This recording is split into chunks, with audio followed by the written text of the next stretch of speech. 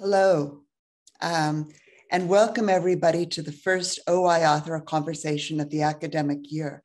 I'm Kathy Kelly. I'm the editor of books and the interim executive director of the Omohundro Institute, and I'm delighted to see all of you here today.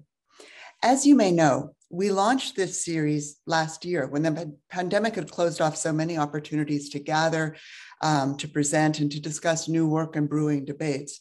Things are opening up back up again. Hooray, hooray, hooray. But this series proved so popular that we opted to continue it, even though things are, as we say, now opening back up again. Thank you so much for joining us today in a discussion of private profits and public affairs. I'm eager to get started, but before we do, I'd like to offer William & Mary's land grant acknowledgement. William & Mary acknowledges the Indigenous peoples who are the original inhabitants of the lands our campus is on today: the Cherowanhaka Nottoway, Chickahominy, Eastern Chickahominy, Mattaponi, Monacan, Nansemond, Nottoway, Pamunkey, Patawomack, Upper Mattaponi, and Rappahannock tribes, and we pay our respect to their tribal members past and present. Though we aren't yet back in the Omohundro Institute offices in Williamsburg on William & Mary's campus, that acknowledgement stands as a powerful reminder of our history and our obligations. And now to the event at hand. I cannot tell you how delighted I am, how very, very happy I am to introduce today's guests. As many of you know, the history of capitalism, or maybe it's the new history of capitalism, or maybe by now we're at the new history of capitalism, that history is ascendant. It's launched conferences and symposia and edited volumes and monographs, and now it's featured in job descriptions. You can't swing a cat, it seems, without running up against some new study that productively intervenes in discussions of economy and polity.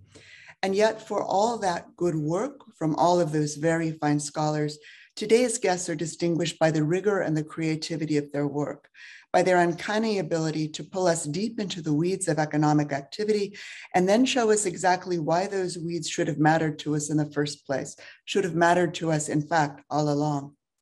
Michael Zakim is professor of history at Tel Aviv University. He writes widely on the economy and culture, and he is the author most recently of Accounting for Capitalism, The World the Clerk Made, which was published by the University of Chicago Press. Hannah Farber is assistant professor of history at Columbia University. Her first book, Underwriters of the United States, will be out this fall, I think in just a couple of weeks, and is published by the Omohundro Institute in conjunction with the University of North Carolina Press. If you look at the website, if you look in the chat boxes, there are all kinds of things that you can click on that will give you discounts to both of those books, and indeed to all of Michael's publications at Chicago. So I encourage you to take advantage of all of that. A note about process before we begin. Please feel free to put your questions for Michael and for Hannah in the chat box. We've set aside some time at the end for audience Q&A, and I'll be more than happy to ask questions and we can get some dialogue going at that point in time. Okay, now let's start. That's enough of me. Let's go to Michael and to Hannah. And I want to begin by reminding us and by saying that in my introduction to you both today, I stressed that one of the things that I admire most about your work is its originality. And in fact, Michael and Hannah and Emily Suth, who's our editorial assistant, who's backstage monitoring and running this whole show. One of the things that we were talking about before we began is how much I admire the originality and the creativity of both Michael's and Hannah's work.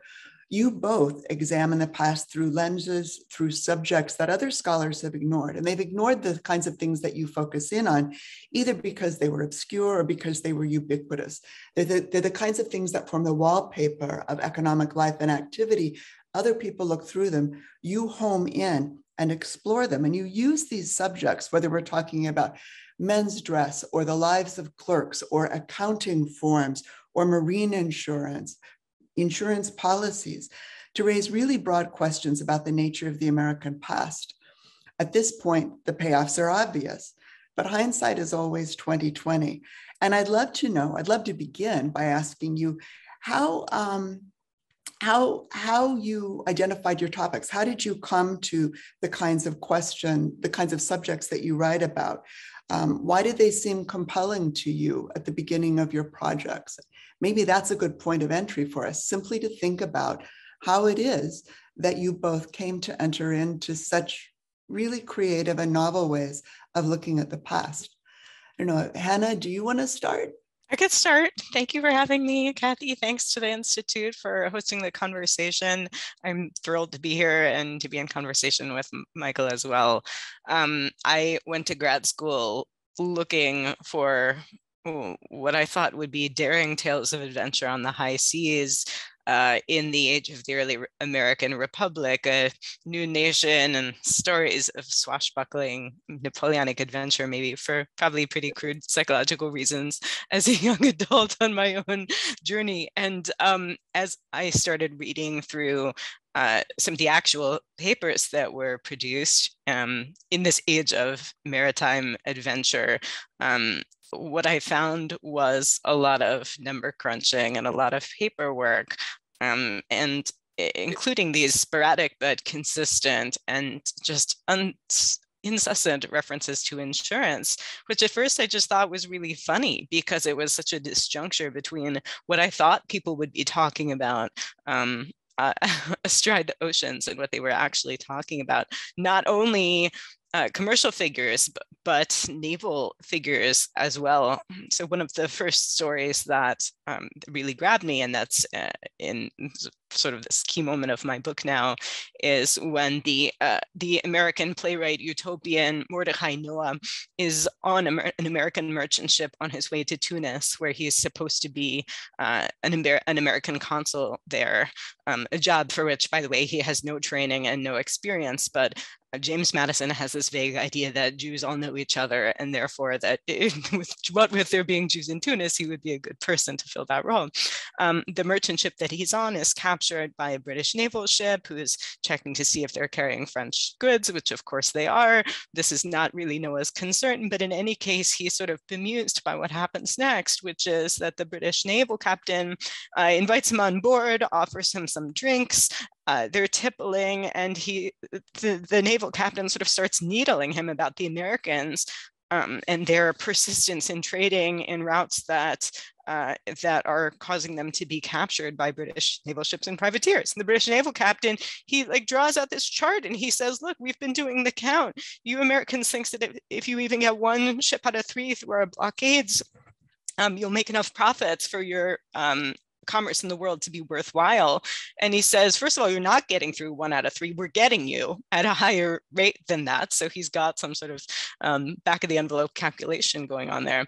And not only are you not getting this many ships through, but even if you were, the math wouldn't work. So you've got this all wrong. And then he says, in his cups at this point, happy with his price, he said, well, if your insurance companies don't mind, we have no problem with continuing on with this war.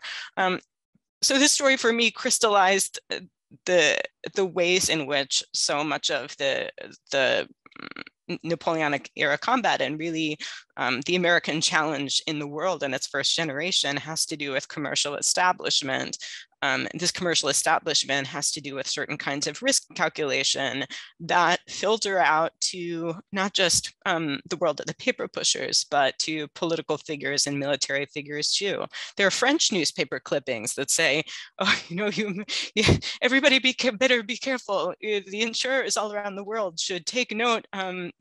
Napoleon's vessels are on the rampage and nobody's going to get by us. So I thought this was tremendously funny, but this also became a route into understanding a deep, rich, complicated infrastructure where if you take the shipping world and you turn it upside down, you find this world of calculation.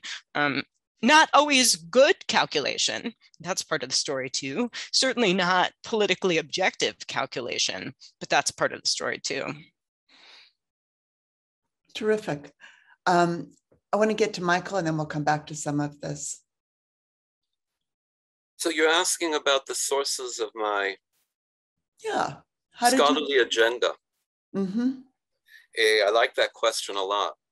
I appreciate you asking it. And I want to take advantage of the opportunity to actually think about think about some of those sources of my scholarly agenda, of my political agenda, of my personal agenda. In fact, I think it's a very personal question, by the way. And I make that observation in the most positive sense of the word. So it's really about, I guess, the formation of my own sensibility, or my own sense, or my own sense of how to be in the world, in this almost Heideggerian way we understand that very modern condition, where there is no obvious answer, and there's certainly no traditional answer anymore. So I spent the first decade or so of my adulthood very much in the world, but not in the academy, and quite consciously so, not in the academy. I farmed most of those years. I had a two and a half year stint doing semi-skilled factory work. I soldiered, of course, but mostly what I did was I read. But I read very little history. I read very little American history. And of course, I was outside of America altogether, outside of the loop, you could say, and outside the conversation or the discourse. And I think that actually also served to my advantage, at least in the terms that you referred to earlier. So I read a lot of art history, and I read a lot of music theory, and I read a lot of Bible. But mostly I read political philosophy and critical theory. And most of all, I read and was deeply influenced by three modern German thinkers, or perhaps three, more specifically, three German thinkers about modernity. That was Karl Marx, Walter Benjamin, and Hannah Arendt, who convinced me that, in fact, there are political questions, questions of police, questions of our relations with others, and questions of authority and power are inescapable, and they're part of our everyday quotidian lives, even though they often pretend not to be. All these three, Marx, Arendt, and Benjamin, were also all very profoundly skeptical in regards to liberal promises about freedom, not to mention the specious nature of equality in liberal societies. And they also kind of invited me to think about what, in fact, constitutes freedom, both on a personal or in the private sphere, as we kind of allude to in the title of our conversation today, and of course for the public more generally, and of course the interrelationship between the personal and the public. So in any way, what I learned from them was that liberal power, liberal authority is often disguised as the opposite. That is, it resides in the far less explicit regions or shadowy places where no one's really speaking directly about command over others. That belongs obviously to a pre-liberal, a pre-modern chapter in American history. Obviously, it belongs to the slave South, but it doesn't belong to what became, of course, industrial capitalist liberalism. And so I went out looking for the less obvious places, where the less explicitly political places, where I was convinced, in fact, where command and authority and power were exercised, and far more effectively because of their implicit nature, because of their apolitical lexicon or grammar in which they were discussed. One could talk about that. So I went looking for places that were, I guess you could say, hidden in plain sight, which I think is usually a more direct inspiration for anthropologists rather than historians, who tend to focus on the more obvious lacuna, what's missing, and thus the pieces in the puzzle that are missing that need to be explained. I was less driven by that kind of approach than looking for what was hidden in plain sight. So writing about clothing, and more particularly about the ready-made business suit, or the invention of the ready-made business suit, was one rather obvious example, or the bourgeoisie's need to turn women into victims in the 19th century, which has a lot to do, of course, with prostitution, which is not at all an ancient profession, but is in fact, as Baudelaire explained to us in the 1850s, a distinctly modern profession, right? The flip side of the capitalist coin. And other kind of marginal places, or ostensibly marginal places to be in the world: paperwork, more recently, statistics and accounting, a pandemic of constipation that broke out in the United States after 1830, and which I argue was extremely important in constituting a new kind of citizen who was capable of exercising his new sovereignty, his new exclusive sovereignty over himself. What in the same years it gets called the self-made man, which is an important neologism of the same time. So I'm drawn to what you could say is the banal aspects of our lives. In fact, that's one difference I have with Hannah Arendt. I've often thought that the banality of evil was not Nazism. The banality of evil is capitalism. So I was also drawn to write about, I've been a socialist my whole adult life, so it became important to me to understand the other side better.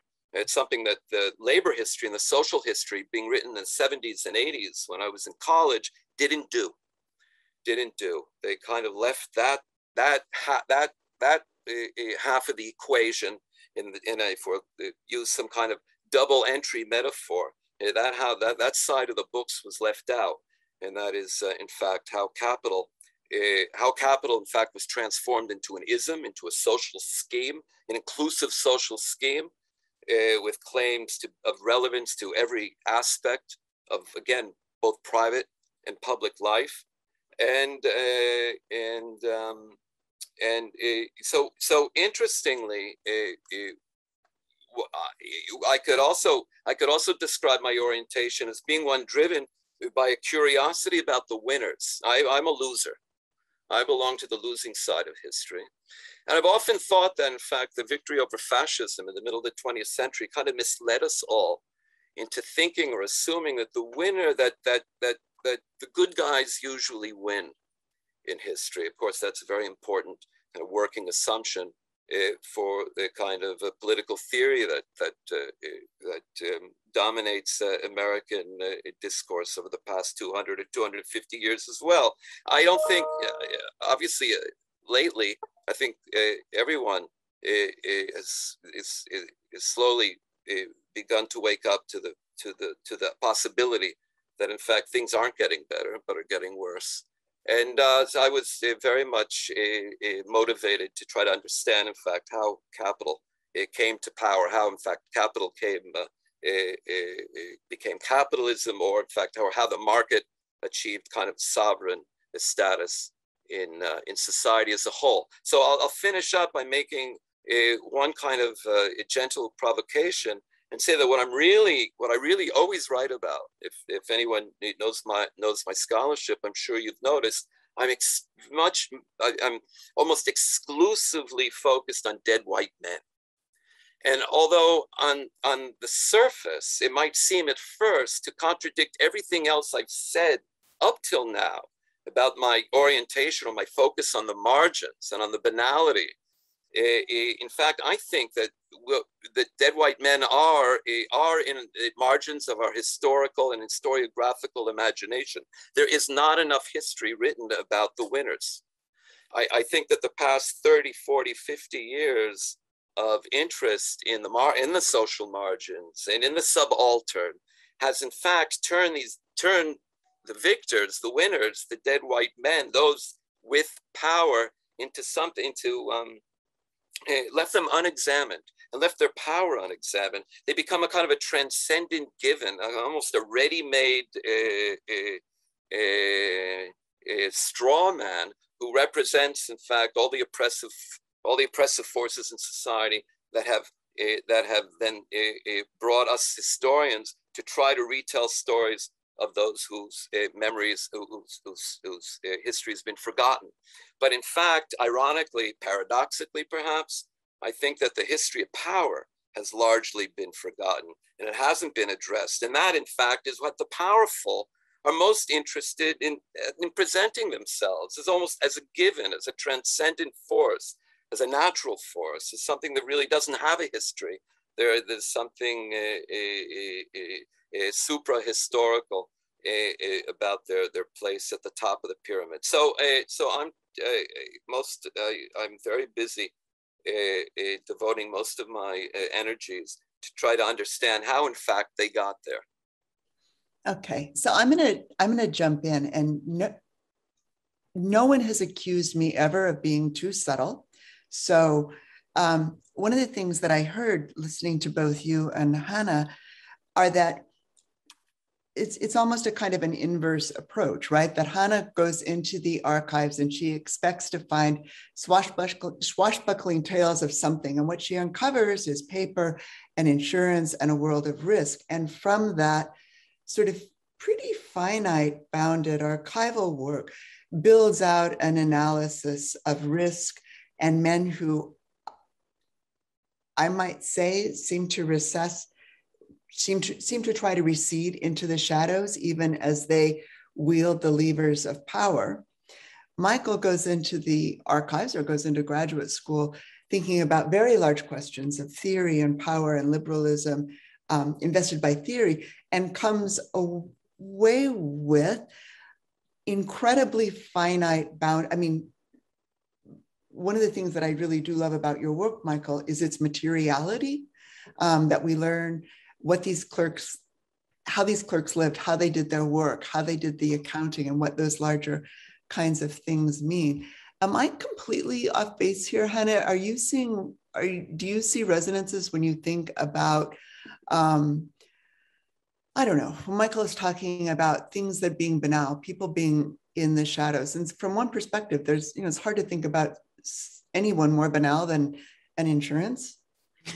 I think there's probably a lot of common ground here, because for the insurance men, the amount of political attention that they get is tremendously important, and a measure of their skill is their ability to bring themselves forward or recede as the situation requires. And so, finding the big system that they're connected to, which for me began with a simple non-theoretical observation of how much money is in insurance around the first couple decades of the founding of the United States, is what led me toward trying to understand this larger question, which for me has less to do with the nature of capitalism and how it's created and stained, and more with the specific politically contingent moment in time, the making of the United States. So one way that I've come to understand the book project that I've been working on for so long was about how it was about what happens when a really old business sort of crashes into a brand new political establishment. Usually we think of business within the framework of a state, or a sort of an eternal capitalism with its ebbs and flows, but at least for, I was going to say, we can't assume that the political framework is eternal, just like we can't assume that capitalism is eternal. But for this moment when the political structures are being created, it's fascinating to look at what aspects of capitalist practice they do and do not acknowledge, how they build on them, how they rope them in, what they notice and what the state notices and what it doesn't notice about the system it's involved in. I'm going to hop in and ask you. I mean, I understand what you're saying about the relationship between insurance and insurance brokers and insurance underwriters and this new state, the United States. But I've had the advantage of reading your book, and I'm not sure that, in fact, I know for a fact that most of the people on this screen haven't. Can you just kind of lay out in narrative fashion what it is that you're talking there and then talking about there? And then we can circle back to Michael, because I think you may be, I'm not sure that that's so clear for people. All right, we'll bring it down. Okay, merchants have money and merchants know stuff. And before there's the United States, there are Americans, colonial British North Americans, who not only have money and not only know stuff, but they work together to manage the affairs of their region or their political entity, whatever it might be, to best suit their advantage. Since the mid-18th century, there has been an increasing American amount of practice of the business of shipping insurance. And the business of shipping insurance requires an immense amount of expertise, both in what it means to buy and sell stuff and how it works, and an understanding of risk and how risk plays itself out all over the world. And this is not just the risk of hurricane season or the risk of ships sinking, but in an age of constant political conflict, from the biggest level wars between Britain and France to the most specific levels. There's some sketchy guys at this port who are interested in causing trouble about my paperwork. Insurers have to know all of this information. And they have a tradition of understanding themselves as merchants, and particularly as insurers, as subject to a sort of proto-semi-law, the laws of merchants, that doesn't exactly sit within any particular state. And so when the United States declare their independence and these sort of ramshackle new state and federal bodies are being set up and established and hashed out, whatever the United States is to some degree at the mercy of these existing systems that hold within themselves a lot of money and a lot of information. And I'll just give two examples to make that even more concrete. And one is that when there's a new United States and a new federal government, which has, like 20 people working for it, the federal government has no idea how many American ships are being captured by the warring powers, Britain, France, Spain, anybody else. They have to ask the insurance companies, what is the safety of Americans in the world? An incredibly politically fraught question, a question with tremendous consequences for American citizens, for foreign investors. They have to ask the insurers. They don't know. Deeper than that, and this is from the scholarship of my dear friend Gotham Rao, what is an American ship and what is American stuff? Legally, this has also not yet been determined. So again, this is a country that's tremendously dependent for its revenue on the importation of goods. So we have to keep import-exports going. There are laws about who can send what where during wartime that has a lot to do with what stuff is American or what's not. Again, the federal institutions that have just been founded, the custom houses, have no idea what's American or not. They don't know how to legislate that. They're dealing with commercial actors who are expert, who have made a living out of applying the gray areas of what is American or not, because that's the way they make their most profit.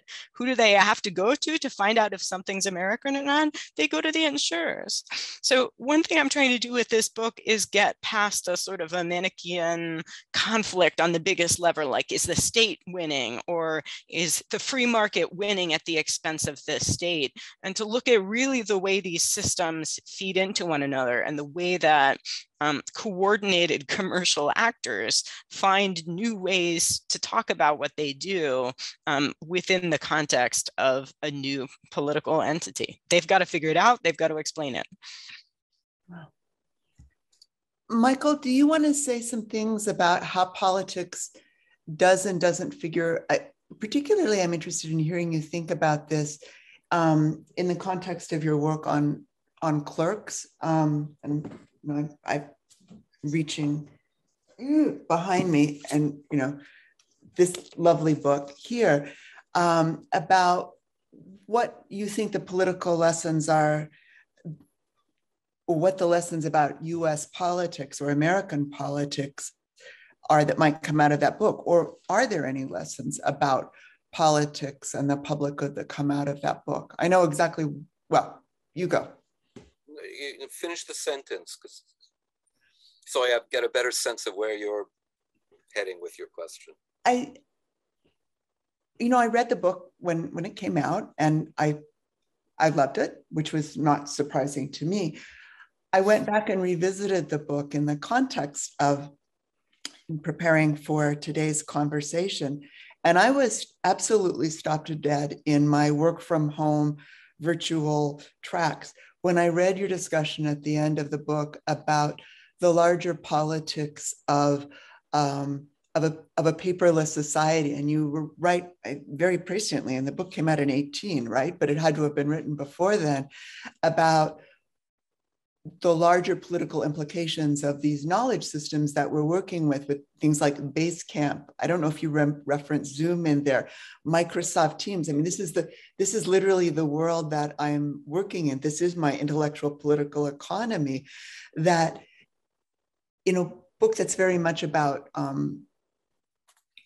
knowledge form, about the intersection between structures of knowledge and the material objects and social processes through which those knowledge structures are made real, are literally realized. It seems to me that there's a pretty powerful political hit at the end of that book.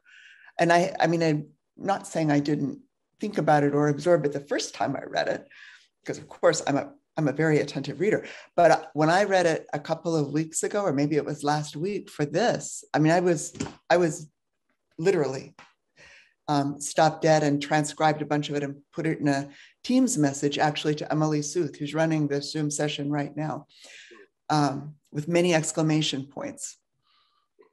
Well, the question we end up, so I think any examination of paperwork and the political role, that the critical, essential political role of paperwork, I guess being a synonym for knowledge, knowledge production and knowledge management, is that in fact, I guess the essential argument, almost the guiding assumption for the whole study of the clerks, which is not really a study of the clerks, it's really a study, I call it not a social history of clerks, it's actually a social history of capital. And the clerk simply positioned himself right in the dead center of this dynamic in which both capital was becoming capitalism and individuals were becoming individualism, and he was doing both in the image of this new kind of marketplace of opportunity after in the middle decades of the 19th century. So the working assumption is that paper, at least since the invention, from before the invention of printing, right? I guess the Chinese invent paper, and then we know 2,000 years ago, and we know that in fact that there's already, only then do we see the initial appearance of private libraries, for instance, in the world. In the next millennium, of course, paper moves west and becomes, in fact, centered in Islamic culture. And in fact, it's the paper that we point to explain the dramatic, not only the rise, but spread of Islam from Eastern Africa to Indonesia, because it allowed a mass production of the Quran and other religious texts. And then, of course, it moves into Europe, and soon through Spain, through Muslim Spain, and then they invent printing, which allows an unprecedented opportunity to take advantage of the mechanical reproductive traits of the paper itself. So why am I spending so much time on this? I guess because I continue to think about it. But what I really want is, what I've been trying to say for 5 minutes is this: that in the very important nexus, which is constitutive of modernity as culture and as politics, between knowledge and power, whether it's Francis Bacon or Thomas Hobbes, who I think together invented modern politics, the 16th and 17th century, paper is in fact the material medium that allows knowledge to be translated into power in all sorts of ways that I explain in the book. Statistics and accounting are two of the more obvious, but they're not the only ones. Insurance is another one. The insurer forces the production of paperwork by his merchant customers. The paperwork has to meet certain specifications. Who decides the specifications, right? That's the knot of expertise from which power emanates in a way that doesn't have to be acknowledged. Right, that's the amount of expertise. And of course, that becomes the practical means, the practical material means with which to share your expertise with the rest of the world. Obviously, those are directly involved in the event, and not just. So what I end up asking at the end of the book, and it's something I think we all ask each other, we all should be asking each other as citizens of the third decade of the 21st century, is what is the fate of the interrelationship, of the close, definitive interrelationship between power and knowledge, when that which mediated these two experiences, in fact, no longer exists. In other words, paper is no longer mediating the relationship between power and culture. The electrodes are.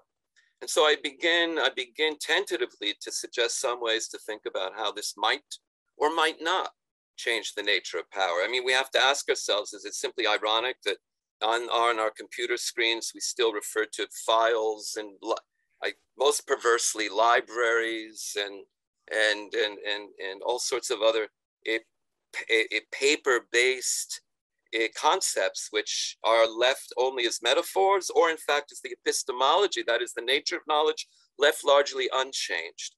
I'm increasingly pessimistic as to the future of knowledge and its relationship to power. And I think that it is, in fact, a wholly different relationship, not just obviously in what's the phrase? I want to say in kind. It's a different relationship in kind, and not just in quantity and speed.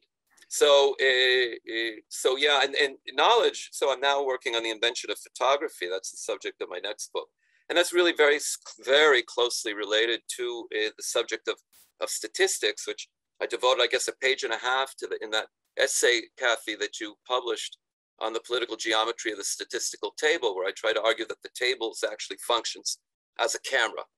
And that is because both statistics and photography, which more or less invented within the same decade, are part of a search for truth in a post-absolutist age, right? In which political absolutism, theological absolutism, patriarchal absolutism, it's all gone. And so there's a need now to stabilize the new sovereign self and ward off the dangers of the solipsism. That always, and who do I go to try to understand this anxious search for new sources of certainty, new sources of truth that will restabilize society without reinstituting old absolutist chains of command and hierarchies, and is Herman Melville. I don't know. I'm sure I'm not the only fan here, but it's not. He didn't just write Bartleby, of course. Everything he wrote, I think, is about a world without God, and whether in fact that is a tenable human condition, a reality. I think everything from the 50s on, at least, and I think most profoundly and insightfully, he addressed those very Nietzschean questions. In fact, I guess I would almost count him as the American Nietzschean, but not willing quite to give up on his Calvinist inheritance. So that's also about the invention of objectivity, which obviously is closely related to accounting statistics and photography, but also medical pathology. That's something that makes hysteria is such a difficult issue for society at large in the 19th century, and might make, as feminists have long argued, might actually reveal hysteria to be one of the most important moments of resistance to the new fraternité, right? The new kind of gendered regime of equal democratic, white democratic citizens. They're actually white for the first time as well after 1820. So I don't even remember what you asked me, but I've... Well, I'm not sure. Free association, right? Yeah, I think I think it's probably time to shift gears just a bit. I want to briefly throw out an invitation that if you've got a question, this would be a good time to put it into the chat, because we will be pivoting to Q&A, I think, shortly, a larger, broader audience kind of Q&A. I guess one of the places that I'd like to end up is, you've had a discussion that's ranged around a lot of different topics, the economy, culture, knowledge systems, paper, insurers, risk. As wide-ranging as the conversation has been and gone in lots of different directions, I will say that one of the things that distinguishes both of your writing as people who write, who not only do research and think, but who also write about it and sum it up and put it out there in a form that I think informs, plural, that appeal to scholars, but also that are generally readable by members of an educated public, at least. How you think about writing? I know that in the case of both of your sort of corpus of work, it's arresting to me how you're able to frame the things that you write about in ways that are exciting. I mean, the prologue or the introduction to Hannah's book that literally walks one through the process of buying a marine insurance policy, thinking about some of the work that Michael did, not in either Accounting for Capitalism or in Ready-Made Democracy, but in a special issue of Commonplace, an online sort of crossover journal that he co-edited. I asked him to co-edit years and years ago, called Hard Times. There is a way in which you both can write very stylishly and do write stylishly in a way that engages readers who aren't necessarily the people who are who are hip deep in the kinds of technical work that you both do. And I'm wondering if you would share a bit, especially given that we are in a moment when academics are encouraged again and again and again to write for a broader public, that we gain purchase by reaching larger audiences, that the kind of work that we do in scholarly circles, narrowly defined, or in the classroom, no longer seems to have, no longer seems to be quite enough. You both managed to have developed styles and ways of writing and being in the world as writers, as well as scholars, that cross that divide. And I'm wondering if you would say a bit about how you think about writing. And Hannah, if you want to start, or how you learned to do it. So I stole my preface concept. I'll admit it right here on video. And I was UC Berkeley. At Berkeley, one of the most famed senior professors in our department was Mary Elizabeth Berry, whose book was featured in our sort of how to learn to write seminar in grad school, which, like most of these seminars are, they just show you a bunch of books and you say, well, you talk for 2 hours, like, well, how is this one written? And then sometimes the authors come in and sometimes you learn about this really fraught struggle. And sometimes, as in the case of Beth Berry, who was so serenely the master of her art that she just said, well, of course it had to be written this way. I didn't gain so much from that statement, being more on the struggle end of things myself, but I did steal her preface format, the second person walk through the insurance office. So that's very thanks for that. Her book is called Japan in Print, and it's imagining that you are looking at early modern Japanese maps and trying to figure out how to make a journey and thinking about the landmarks you recognize along the way. So my preface is a visit to the insurance office, which puts you in the shoes of somebody who you might not wish to be. And some people in my department didn't like my preface either and said, I'm not that guy. Don't make me that guy who visits the office. That's not how I do.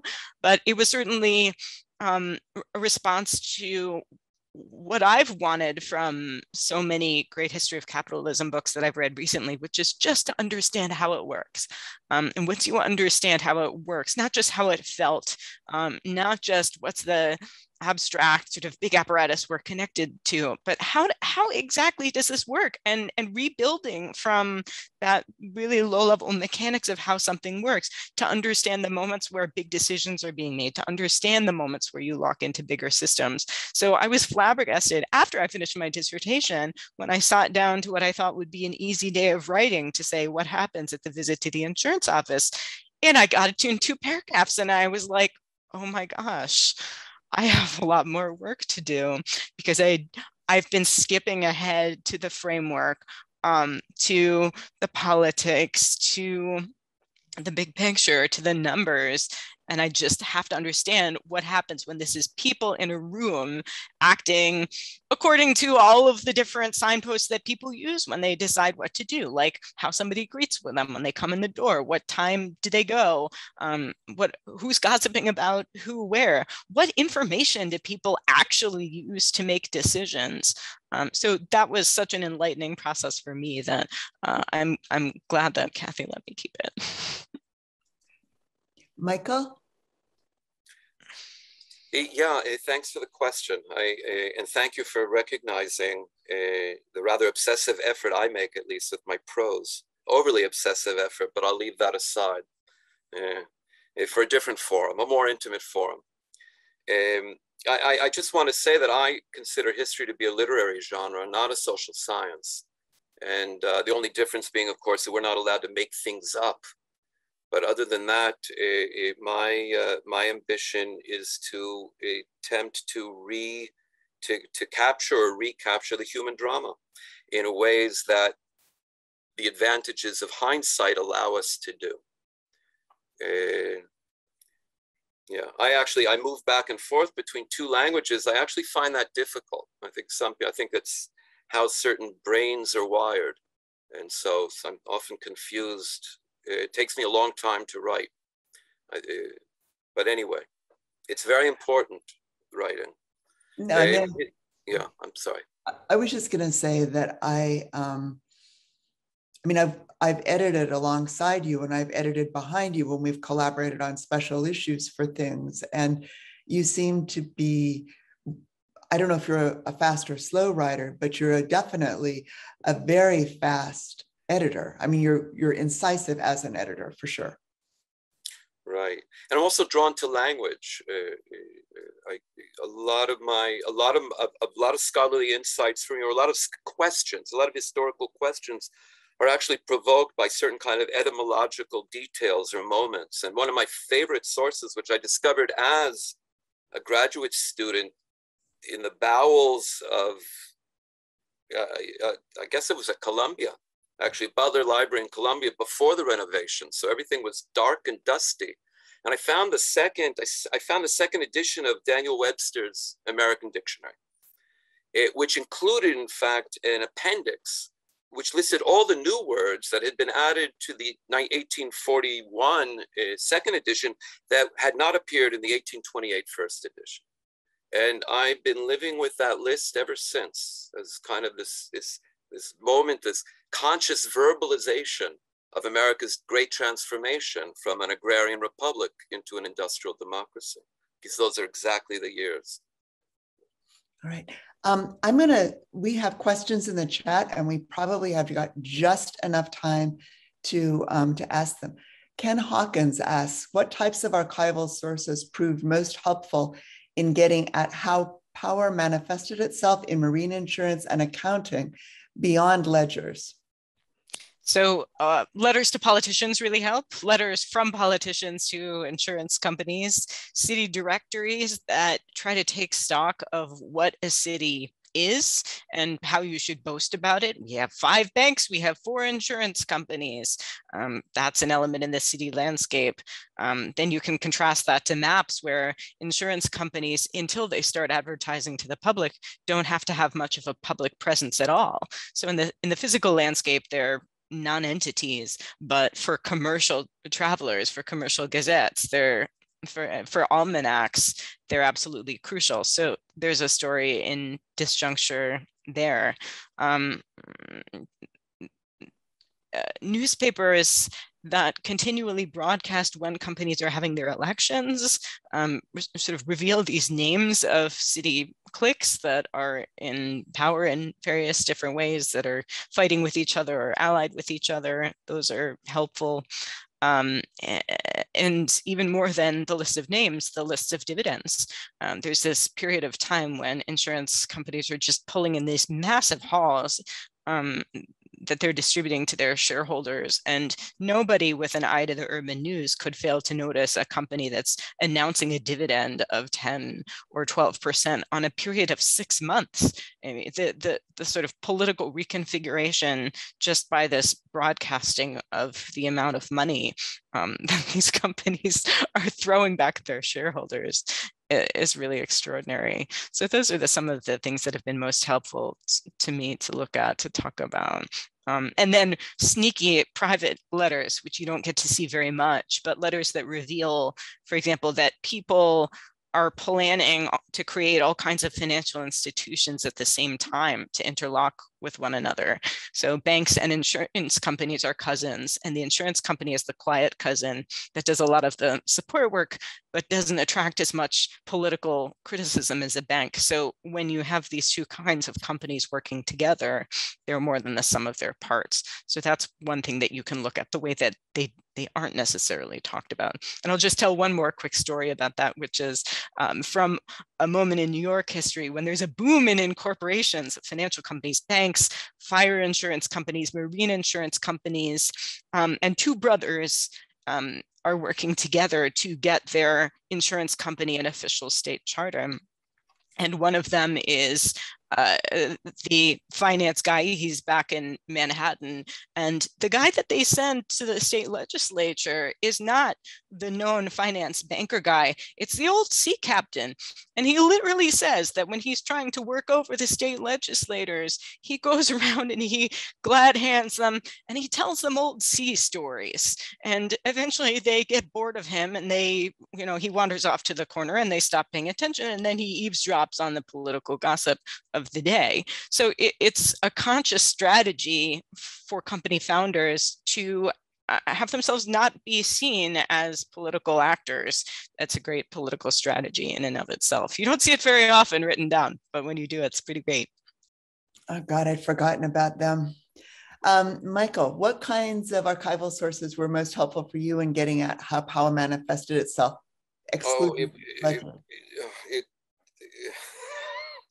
It's an endless list. I wanted to just say something more specifically to Ken about the ledgers, which on an archival level weren't terribly interesting, and that is because the technology, the 15th century technology, hadn't really, since of the invention of double entry, hadn't dramatically changed, at least not on the epistemological level of what is knowable and how do we know it.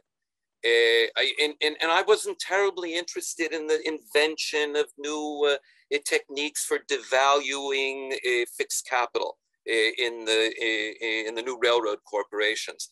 Because of my more cultural or social, as I mentioned before, I was aspiring to write a social history of capital. What really interested me about the ledgers was how and why, more specifically, why did the bottom line become synonymous with absolute truth in the middle of the 19th century? That harks back to what I earlier said about the importance of language as a clue or almost as a wedge to get deep into contemporary experiences of the social. So I was interested in the bottom line as, in fact, in its relationship, how accounting becomes a favorite unless it gets introduced into the school curriculum. Horace Mann introduces it in his well-known school reforms in the end of the 1830s. And what it does, and why, and I can tell you, I'll try to tell you in one sentence, is what it does is it establishes, in fact, an objective, using numbers, an objective set of, it exhibits an objective situation or condition. It stabilizes it and it fixes it without, however, at the same time, sacrificing the mobility and the fluidity and the uncertainty, or as Hannah likes to say, the risk that is inherent, in fact, in a successful capitalist economy. So that's something that that's why the bottom line, I think, acquires such a profound cultural cachet. All right. We have one last question, and it's going to be, because we are really on the margins of running out of time, it's going to be a better or worse. It's a single answer question that you could go on for a long time, but it's going to be better or worse. This is from Josh Greenberg, who is no stranger to the study of all things paper that are connected to money. I have a question about paperwork. As we move through the 18th and into the early 19th century, more and more of the population is being brought into an economy where they're responsible for dealing with paper forms, paper currencies, and so on. Is this expanding realm of practices good or bad for most people? Good or bad? Things getting better, things getting worse? Michael, better or worse? Yes. Excellent. Hannah? Better. Knowledge is good. Okay. All right. Thank you both so much. We are out of time. I want to thank both Michael and Hannah for joining us today and for giving us a terrific conversation that went far, far, far beyond where I thought it might go. I want to give a shout out to Amelie Suth, who's in the background hiding behind that Omohundro Institute slide. She's been running all of the tech for us. And also to thank all of you for coming and for attending. A reminder again that I think in the chat, but for sure on the Omohundro Institute webpage for online events, there are links to discounted copies of all of these books. So if you don't have them, this is a good chance to get them. Thank you so much to to everyone. We really appreciate it. Thank you. If you buy my book, I'll send you a custom book plate with an underwriter on it. So keep that in mind. Whoa, I don't have one of those. I'll send you some, Kathy. I made them on Zazzle. Have a great afternoon, everybody. All right. Thank you so much, everyone. Take care.